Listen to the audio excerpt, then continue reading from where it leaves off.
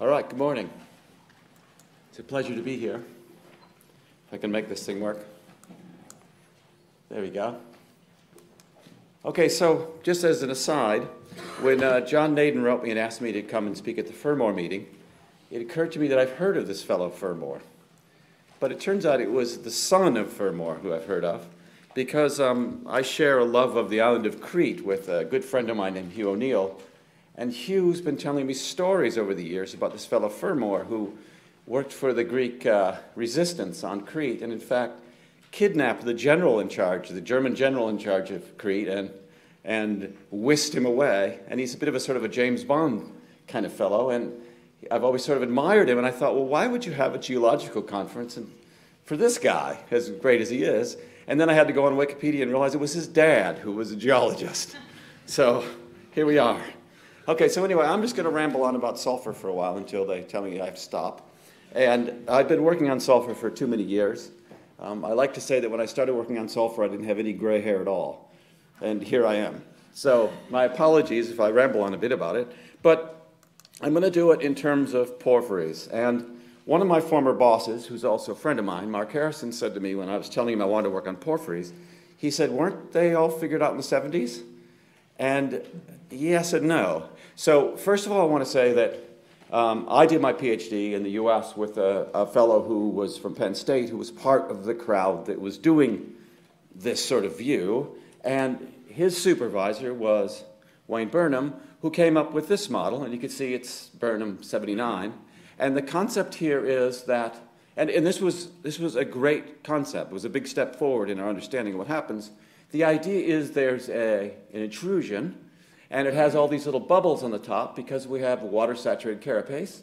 The water exsolves, fractures above it up here, and this makes a porphyry, and it's a one-shot deal, and we're all happy. So the question is, does that model still work? I suspect that there's some issues with it, and I'll go into those. But one of the other things that happened in the 70s was this, which is a model based on a couple of mines in Arizona, San Manuel Kalamazoo, two mines that were sitting next to each other, separated by a fault, and they put together a model of zoning here, which is, we all learn it if you take an ore deposit class, we all teach it until we're sort of sick and tired of teaching it, and we have an ore shell, and everybody's happy, it's all done. Again, it's a one-shot deal. It's one intrusion that goes through a procedure. It exsolves the fluid, which does a few things and precipitates the ore. That's a story. Let's move on to something else. So the question I want to ask is, do these models still really work? Obviously, there's a lot of good things in them, but there's a few issues. And it's interesting that both John Blundy and others mentioned that the concept of we have a whole bunch, in fact, John had some fancy way of calling it transcrustal, right, which is a nice buzzword. But what he's saying is the concept that I've been thinking about a lot, is that it isn't as simple as just an intrusion. It's a whole series of nested intrusions. And this is from Lickfold et al. On what they call North Parks. It's something that Jamie talked about the other day. It's not far from where I live. It's in New South Wales. And it's a whole bunch of intrusions. And these intrusions are rather quite complicated in that if you think about it, this whole transcrustal concept is that these continue way down here. And so it's a procedure from way down here, we have a hydrous basalt evolving and coming up here and saturating in various fluids along the way, so that it's quite complex to unravel exactly what's going on up here. So maybe it's not as simple as the Burnham model, and maybe there's some things to consider. So here's what I'm going to talk about. I'm going to talk about the oxidation state of sulfur and what we sort of know about it, or at least what I've seen and what I think at the moment. It could change, but I'm just telling you what I think now. I'm going to talk about the solubility of copper in fluids and some things that we've recently done. I'll say, this is interesting. Talk about sulfur coming up from great depths. In other words, John Blundy showed yesterday that there's a thought that we can exsolve sulfur really deep in the crust. So that's something I want to address. And then talk about if we have oxidized sulfur, that's the transporting agent, then we have this interesting problem of we're talking about a giant sulfide deposit, so we're going to have to reduce it. So I'll talk about a few scenarios here. Of course, magnetite, we all know and love magnetite. If we need to reduce something and we're in trouble, we can always chuck carbon in there.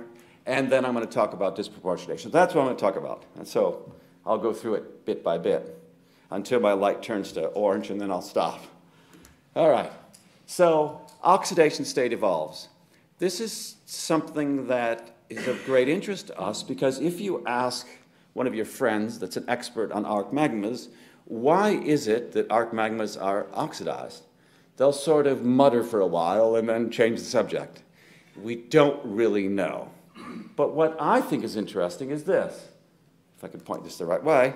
Now, this is stuff that Franny did with us at ANU before she left ANU, and it's a neat concept that Franny, being the obsessive girl that she is, analyzed about 2 million MORB samples, more than any of the rest of us would ever conceive of analyzing. But if you know Fran, that's sort of Fran.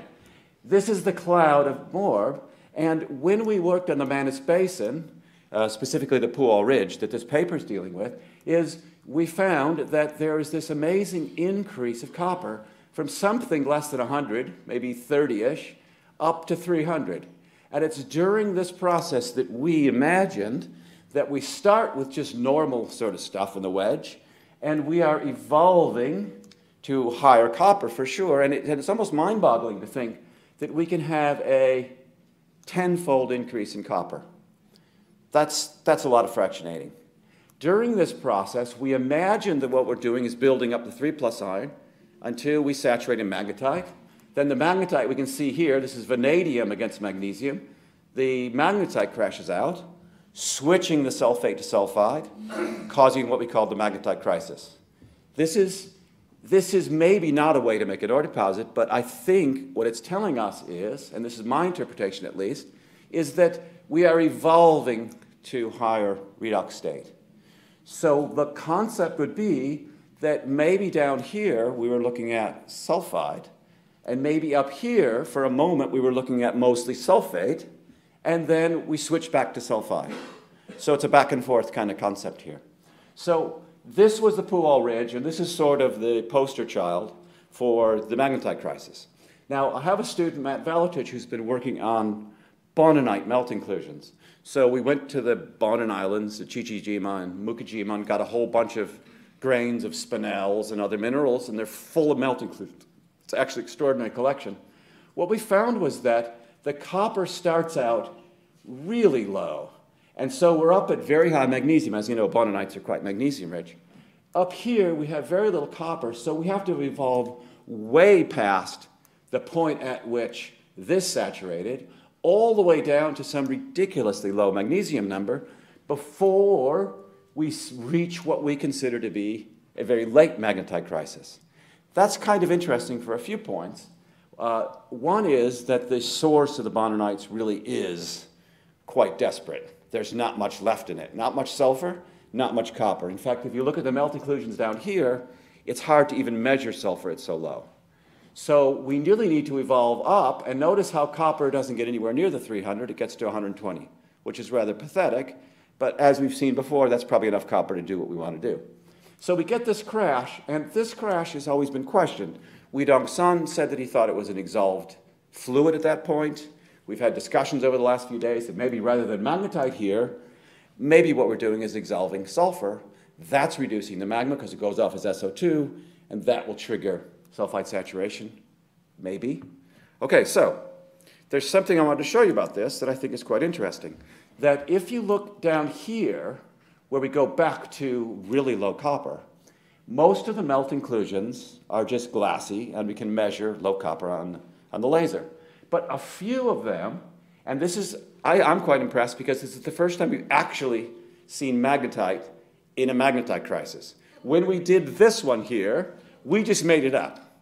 We not only didn't have sulfide, we didn't have magnetite. So we used to say it's fictive magnetite. Just trust me, it's there somewhere, right? But the reality is that in this melt inclusion here, which wasn't terribly big, this is 20 microns, you can see it's a melt inclusion full of all these beautiful magnetite crystals, and interspersed around it is a whole bunch of chalcopyrite. So this one was just lucky enough to trap it in the melt inclusion. So we actually have a magnetite crisis with magnetite this time. So my point is that the one version that we published on the Manus Basin is just one possible path through this. Franny has other papers where she's shown other versions depending on redox. It's a different path. This is another one with bononites that gets to the same place eventually. So the concept that we have evolving redox is one that I'm going to make as a premise. I may be wrong, but I think that's maybe defensible.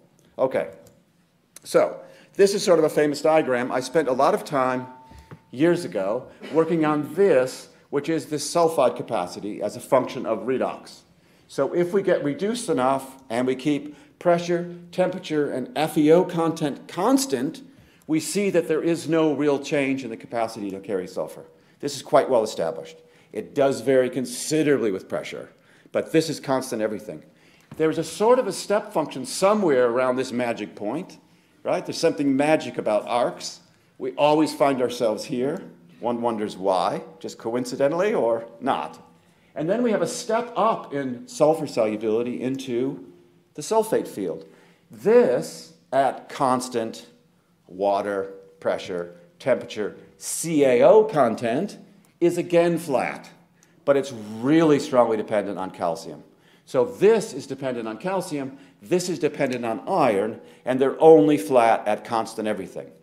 But there is a huge step up, and one of the reasons we prefer to move sulfate in the melt as opposed to sulfide is this step up from some lousy 0.1 weight percent to something like 1 weight percent. That's a pretty big step up. So what we would like to do is transport this and then reduce it, and we're bound to be saturated. We can make a nice ore deposit and everybody goes away happy. There are some problems, there always are, especially with sulfur. So my good friend Vlad, with the unpronounceable, unspellable last name, in fact I had to check it because there's some extra J's and other letters in here that don't seem even necessary, so we'll just call him Vlad, right? He did this stuff with John Blundy and showed that there's this weird pressure effect. So what this is this is redox again, relative to NNO, which would be right here. And this is simply the boundary between sulfide to the reduced end and sulfate up here. We've all known it has to be the shape. It's 8 electrons. You can make that shape up, but you don't know where it sits in space unless you do some experiments. We always knew it was somewhere in here, so this isn't that surprising. But what was surprising in his work was he had at high pressure, it's way up here, so that at high pressure, if we're in any of this region, we're going to have sulfide stable. And then at low pressure, it's going to march down and we're going to switch to sulfate. This is the opposite of what we want. This is the wrong answer, right? So we have to sort of live with this. Now, I think we need to confirm this as right? I'm not saying that Vlad's a liar. I think he has good evidence for this, but until we confirm it again, we'll have to be a little bit cautious with it. But this has some implications, and I'll get back to that in a minute. Okay, so I have some, John Blundy's not the only guy that has Russian friends. I have some Russian friends. One of them is my buddy Dima Kamenetsky, and he and Misha, this fella, go to this crazy Tolbachek, which is, God knows where, it's in the Kuriles, it's at the end of the earth, and they go there and they collect all of this mess here. And one of the things about my buddy Dima Kamenetsky is he's really good at finding melt inclusions. And so he and his mates will sift through millions of olivines in this arc basalt eruption and find the most extraordinary thing. These are olivines. And these things are full of big gobs of sulfide. I mean, look at it. It's more sulfide than olivine. You could I think you could probably mine this and do pretty well, right? So this is a problem because these things are faux 90 olivines. So this is high temperature, high pressure, primitive. This is the holy grail. This is what we're starting with, and we've screwed the entire thing up by saturating in sulfide, and here you go. All right, party's over. Now what are we going to do? We're way too deep. We haven't exhaled the fluid. We've messed it all up. If you look at these things, they are quite extraordinary, that you have big gobs of amazing melt inclusions. The melt inclusions have sulfide bubbles in them, so they're full of plenty of water, plenty of sulfur, plenty of chlorine. They got everything we could ever want. In fact, I was wondering when John Blundy was speaking yesterday if this is the sort of numbers, and I think it is sort of roughly what you were talking about, right? So they aren't just entirely made up, they come from this. But if this is sulfide, and it's a sulfide melt, and it's very dense, how are we going to get it out? This is a bit of an issue. But the point I want to make is if we exsolve this stuff, we're mostly exsolving reduced sulfur. That's a good thing, and I'll come back to that. Okay? Just a few more pictures of them. This is in transmitted light. This is reflected light. Look at all these big gobs of sulfide. And they're not just any old sulfides. They're, you know, what you want. They're ISS and MSS mixtures. Plenty of copper in here. All right. So I want to talk about the solubility of copper for a bit. Years ago, I had a PhD student who did a synthetic fluid inclusion study of copper chloride solubility. This is a beautiful picture of a whole bunch of fluid inclusions here. Notice how they all have the same size bubble relative to the size of the inclusion, and they all have the same copper chloride crystal relative to the size of the inclusion. What we found was that copper chloride is almost infinitely soluble. Chuck more salt in, you get more copper chloride. There's almost no limit to it. Percents of copper chloride, not a problem. Right? So this is actually quite interesting that if we think about, is there a problem transporting copper as a chloride? The answer is no. However, recently, a former postdoc of mine, who's currently a postdoc in Bristol, Marion Louvel, we've been going for years to the ESRF in Grenoble and using what they call the FAME beamline, which has this amazing autoclave, which you put inside of this gadget here, a little tube made out of either carbon or they make these things out of corundum. And you have two little pistons so that you can have a solution inside here, put it inside this gadget, pressure it with gas, and do synchrotron through a fluid. It's really not that easy to do, but it's actually quite handy because it's bigger and better than a fluid inclusion. If any of you have tried to do fluid inclusions on a synchrotron, you didn't have a lot of fun. I can tell you that right now. I've spent too many hours trying to do it. This thing's much more fun. So what we found was we were just trying to play around with copper, and to cut this short is that we found that when we were just looking at copper chlorides, we were having much higher solubilities than if we put some sulfur in there. So unlike what Brian said yesterday, I'm suggesting in these solutions as we add sulfur to it, especially reduced sulfur, we don't get higher solubility, we get lower solubility.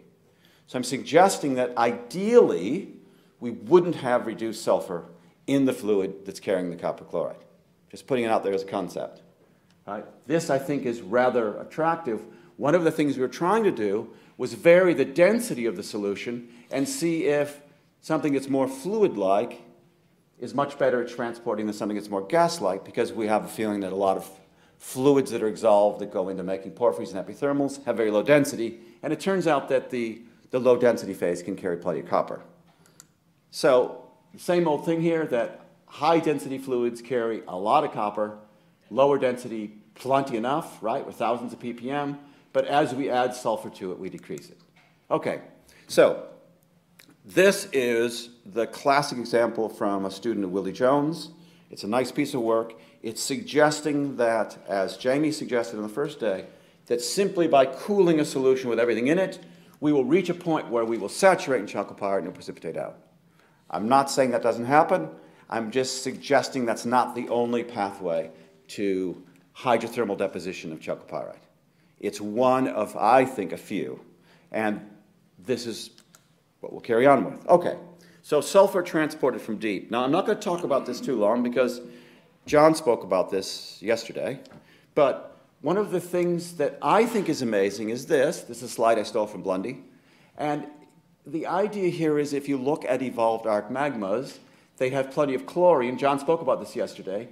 And they have almost no sulfur. This is a problem if we're going to do the Wayne-Burnham model. If we're going to have an evolved arc magma to relatively high levels in the crust, it's going to exsolve a fluid that's going to make a porphyry, we better have some sulfur. If this is true, and this is mostly based on melt inclusions, then we do have a problem. I think we have to admit it. And we weren't the first to come up with it. This is from Hattori and Keith, quite a few years ago, 16 years ago.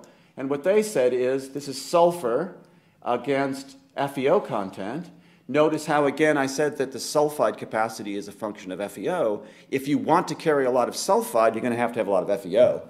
And they show that here, primitive arc magmas can have a lot of sulfur, but evolved melts like Mount Pinatubo don't. So we weren't the first to suggest this. I would say to you that this might be a better melt to make a porphyry out of eventually than this, if we actually want to make a sulfide deposit. And I think most of you would agree. So if we look at this, they had a concept that is that here somewhere at depth, we're tapping off sulfur and other stuff, and that these things come up here and somehow make a deposit.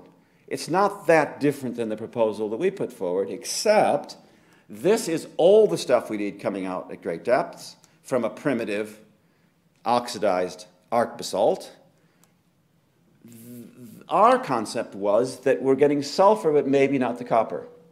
I think the jury's still out on that, but let me just briefly review it, and I don't want to go on about it. Here's the paper here that came out. As John said, we've had slight resistance to this concept, but it's a hypothesis that we're still trying to test. What we did was we just took, the idea here is that we took something with water and sulfur in it and react it with something with brine in it, and we found that, looky here, we made copper sulfides in the felsic melt. So this was what we call the porphyry in a capsule. It doesn't necessarily solve all of our problems. It just suggests that maybe we could have copper chloride in a solution in a felsic magma or above it, and then we could have some sulfur coming from the deeper part that could mix with it and precipitate. That's the idea. Okay, so this is something from a very different paper by Henley et al. 2 years ago, published in Nature Geoscience, and here they were talking about reacting SO2 with calcium-bearing phases. And as part of this, former student of mine, Jeremy Wykes, ran models for Gibbs free energy minimization under FO2 conditions of here, homogeneous gas, and what we are plotting here is the SO2 to H2S ratio. This is just the gases that people have measured in volcanoes that Jeremy modeled backwards to get down to depth. And then here we have different buffers: nickel-nickel oxide, rhenium-rhenium oxide, hematite-magnetite. This is probably ridiculously oxidized. We don't usually get there. There are some cases where there's hematite and porphyries, but I think they're relatively rare. But the way to read this diagram is, let's just look at this one, rhenium-rhenium oxide. This is pressure in bars, and this is temperature. If we were to say at 800 degrees and let's say 800 bars, the ratio would be something like 5. We're between 1 and 10. The ratio of SO2 to H2S, there's 5 times as much SO2. If we lower the pressure, we find ourselves down here at, let's say, 200 bars. Now it's more like 20. So as we decompress, the ratio of SO2 to H2S increases. That's an interesting concept, that there's always some H2S and some SO2, but during decompression, we're making it more SO2 rich. This is a bit of an issue. And let me say why. Right? Here's our usual magmatic gases, right? Here's the minerals we make. And so when we talk about oxidized versus reduced magmas, we have to think about what comes off of them is a function of the redox of the melt, right? The sulfur dependence, the sulfur valence in ore reflect the redox conditions that made it. I'm suggesting if we have mostly SO2, we're going to have to reduce it to make an ore deposit. Okay, so I don't know if I need to go through here. Let's skip that. Too many words. Okay. So, final part I want to talk about is if we're going to carry, and I hope we mostly agree, that we're going to transport the bulk of the sulfur as oxidized sulfur. If we're going to do that, we got a problem. We're going to have to reduce it at site. I hope we all agree on that.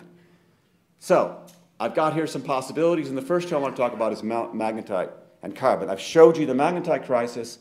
Because there's more 3+ iron in it than 2+ iron, precipitation of magnetite reduces the melt. That's fine for a melt.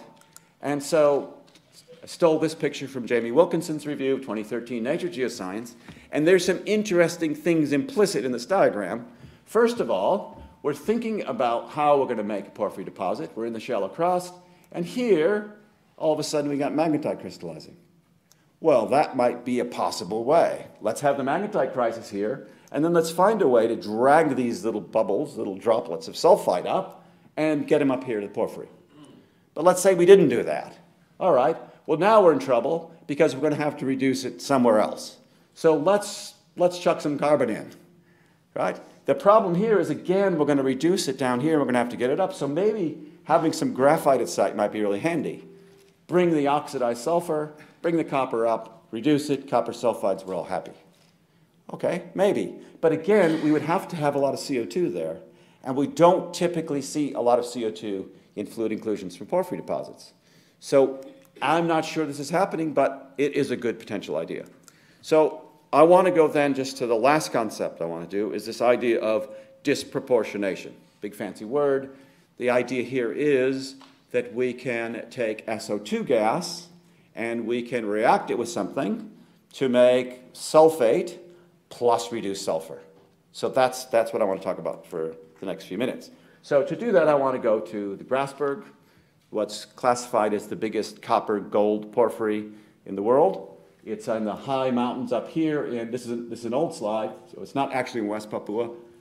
West Papua is about here. This is West Papua. This is called Papua these days. So it's in the mountains of Papua. Amazing place.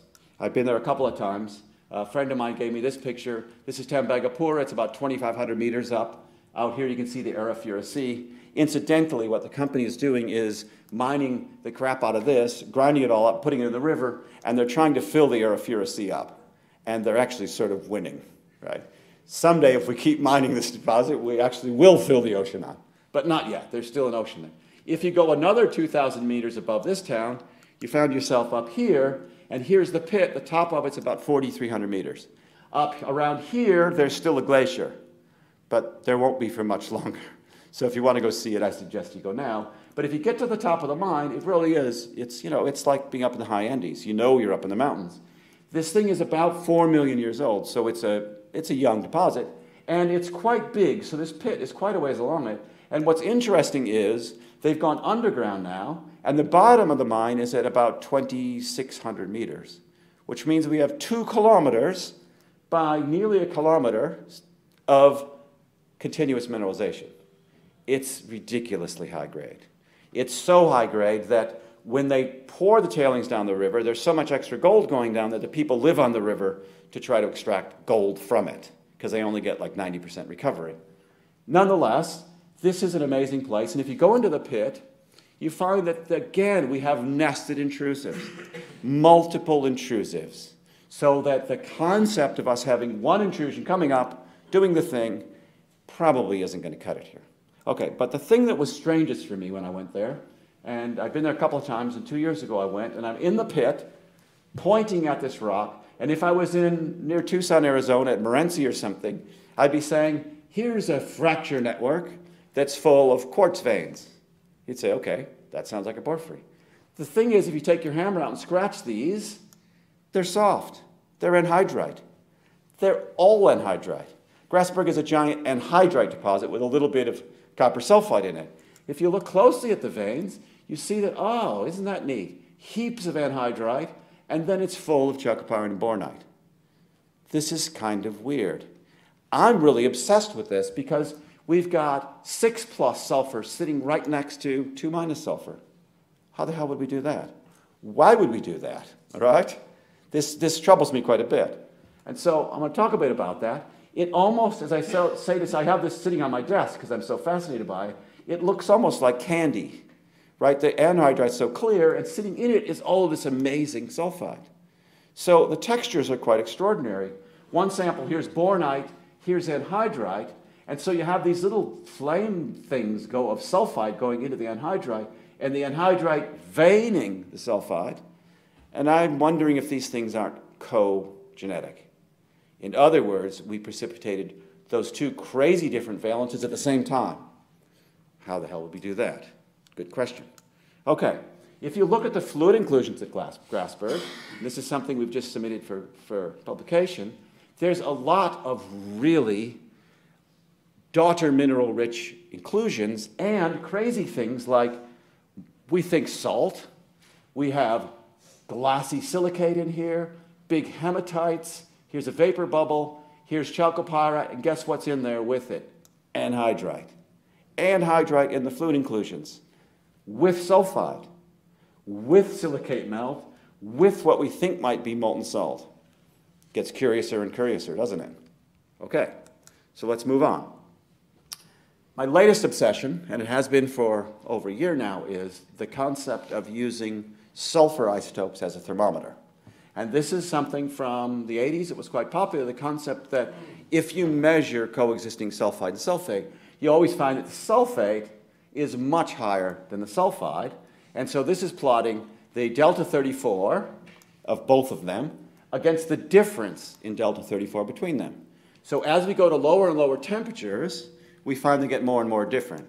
That's just the way all stable isotopes are. At some imaginary super high temperature, they will all be the same. And when they did these diagrams, they thought that if we project these back, that will be the magic fluid we started from. I'm not so sure we still believe that, but it's a nice story anyway. So initially, probably 2 years ago, I went on the shrimp ion probe and measured some coexisting sulfate and sulfide and got some frighteningly high temperatures. And I showed this to some friends of mine that work on arc magmas, and he said, look, these project to 8. That's a perfect arc magma. Just declare victory and leave, right?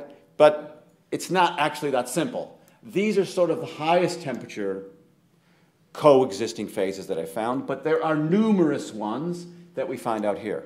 So let me go into this a little bit more. Okay, I did go and find a PhD thesis done at the University of Arizona in Tucson by somebody named Gibbons, who did bulk analysis of sulfur isotopes from the Grasberg mine.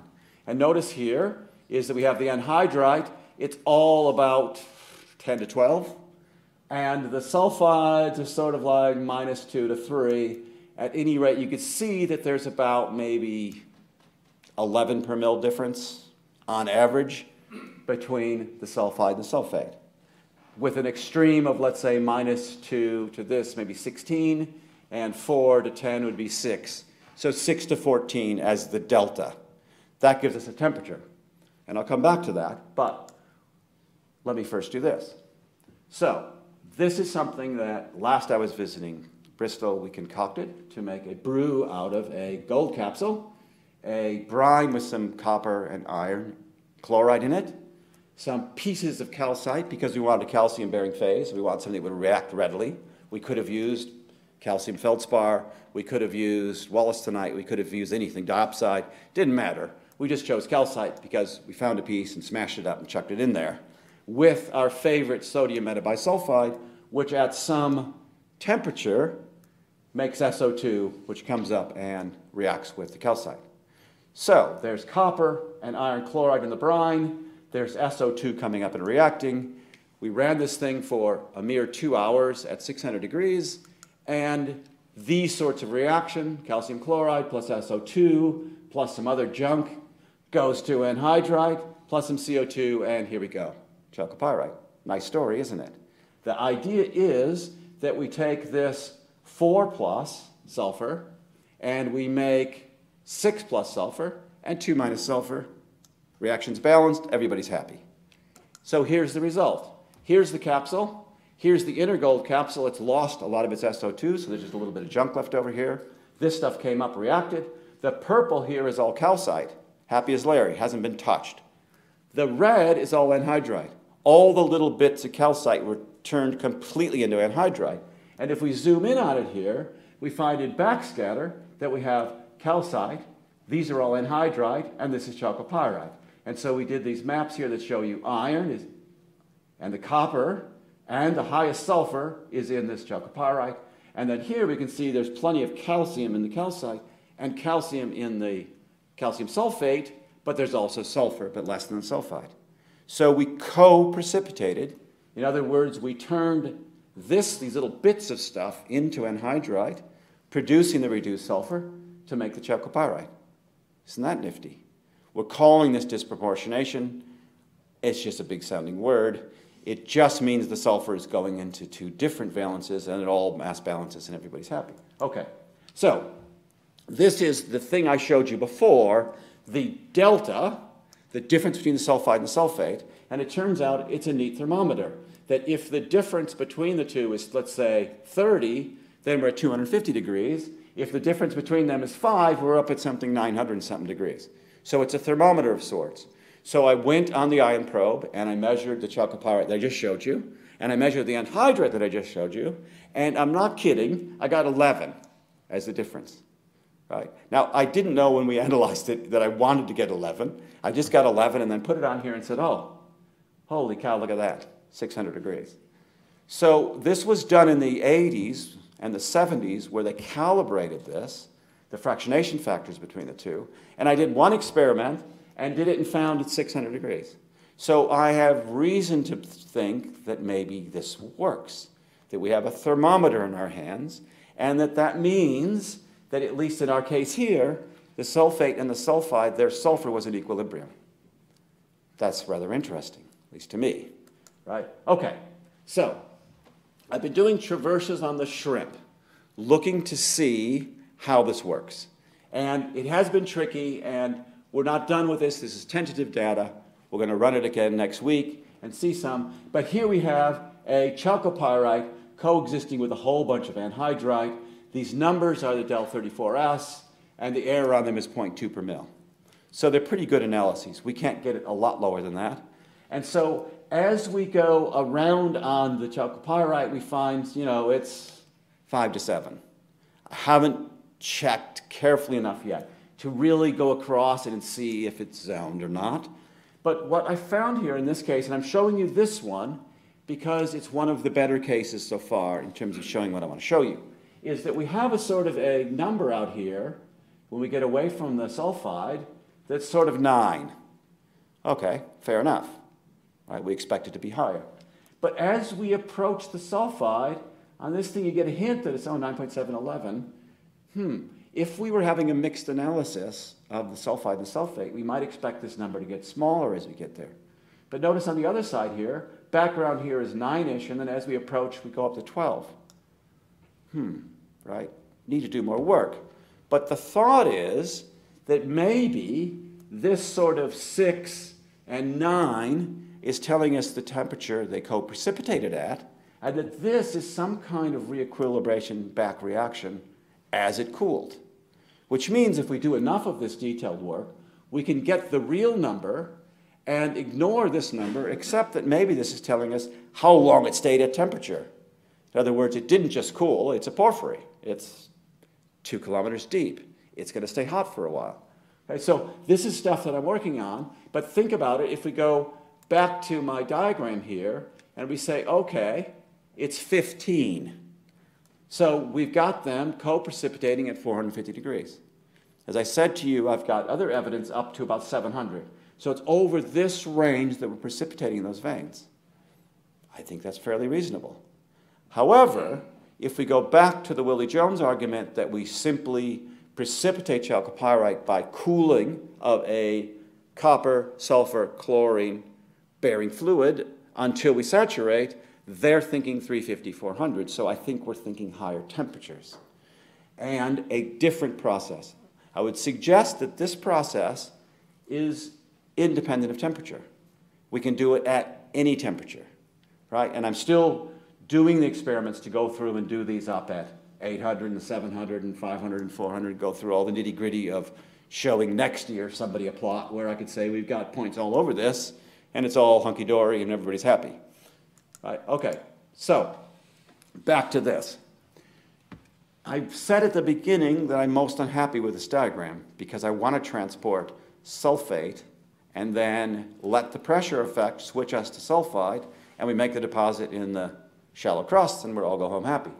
But now I'm thinking about it more, is thinking that if we're going to be at, let's say, some super high pressure such that we're in the sulfide field, maybe that's okay. Maybe there's cases where we could bring that sulfide up and we can have a significant amount of H2S there. But as we decompress, if this thing's moving here, then we're going to find ourselves in the sulfate field, and then we're going to need to reduce it. So maybe it's not an either or. Maybe there's always sulfate and sulfide there. It's just a question of the relative amounts. And if we have too much SO2, we're not going to make enough chalcopyrite because there's not going to be much H2S. So maybe it's a compromise here, a mixture of processes. The H2S that's there can do whatever it's going to do.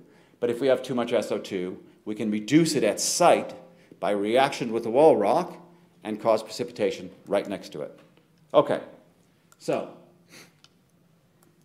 I'm thinking that we have magmatic gases coming off.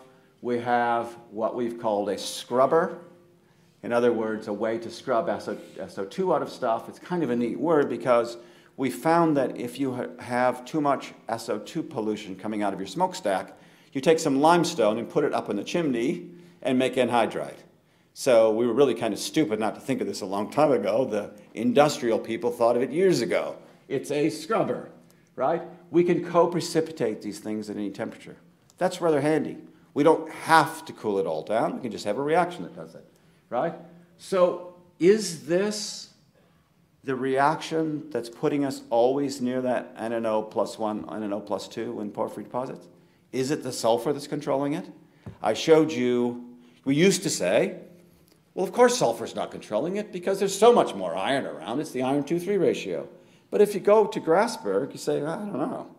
This thing's more sulfur than anything else. So is this the buffer that controls redox in porphyries? Is this what's running the shop?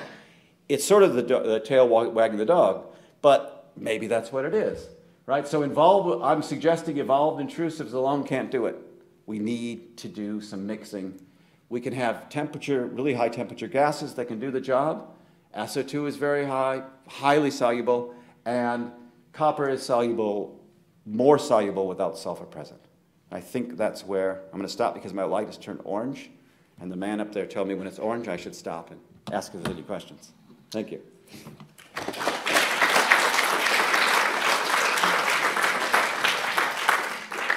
Right, are there any questions for John?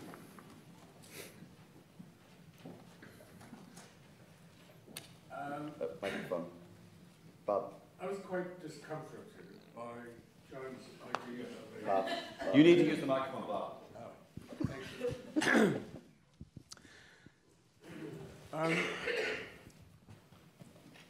Most, if not all, porphyry copper ore forming magmas are adikites by the shape of the rare earth pattern, structure, and so forth.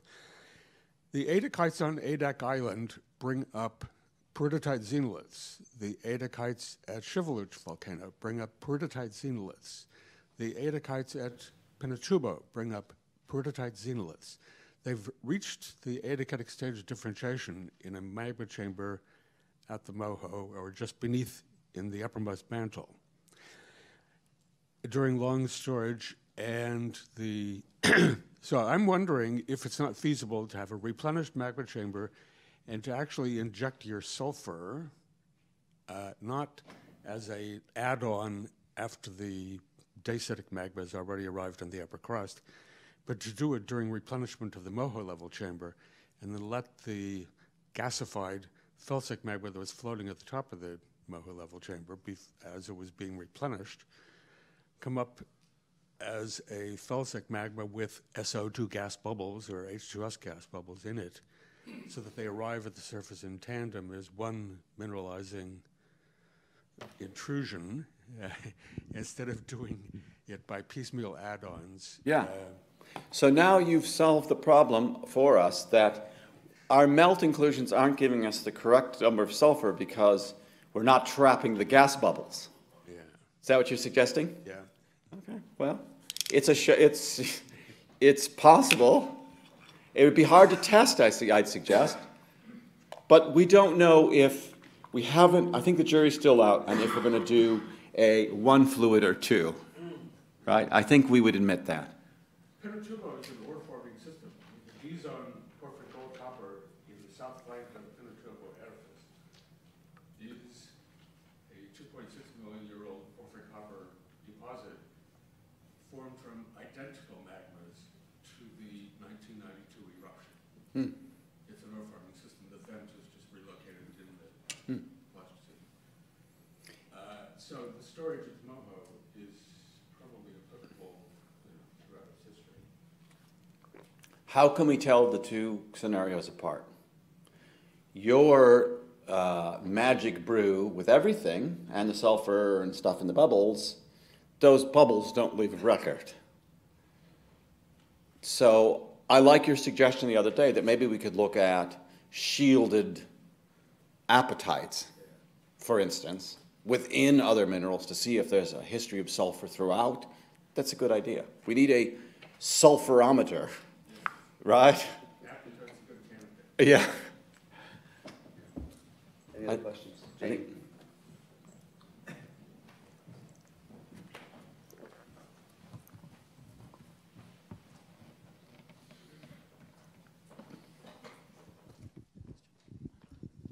That was great, John. I was interested in your comment about the effect of sulfur on copper solubility and sort of obviously the sort of bit of a contradiction with what Brian showed. And I did notice on your plot that you were actually, the data were quite a low temperature, 325, I think it was. And if you're adding reduced sulfur at low temperatures, and you're inhibiting copper transport, that's kind of what you want. That's the depositional mechanism. So I was wondering how much of that difference is because those data are relatively low temperature relative to a higher temperature, maybe higher pressure environment where maybe the sulfur has the opposite effect. Yeah, I mean, I can't really speak, except that when we did, just for fun, when we were doing the copper chlorides at high salinities, at high temperatures in synthetic fluid inclusions, when we did put some sulfur in there, we did find a drop in solubility. I can't say that it's exhaustive. I think we need to do more on it. There's always been some sort of folklore of some sulfur, chlorine complexes of copper. I haven't seen a lot of evidence of it. But it's really hard to do those synchrotron experiments at 700 degrees. Everything gets messy. Right? So I can't rule it out. It's a possibility. The other point I was just going to make as a comment is we've done a lot of work in the geology at El Teniente, and there's huge amounts of anhydrite there. And what we've shown from carefully looking at the paragenesis is that the main sulfide depositional event starts about the time when the major anhydrite deposition event starts. And the anhydrite veins there you can just have veins that are pure anhydrite, biotite halo, and then you start to get the sulfide, and you get a lot of breccia development, magmatic hydrothermal breccias at the same time as this major anhydrite precipitation. So I think there's some messages in the geology there that we don't completely understand, but it'd be good to kind of well, about these ideas. I was admiring your picture the other night of a plagioclase anhydrite biotite vein that I wouldn't mind having a look at.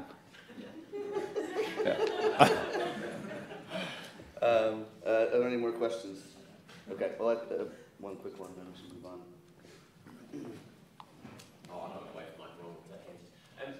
What is there any role for anhydrite at the magmatic scale? So some places like Pinatubo have anhydrite phenocrysts. Does that tell us anything about the magmatic transport of the sulfur in those systems? Are they particularly sulfur-rich or more oxidized? And how does that link to like porphyry fertility?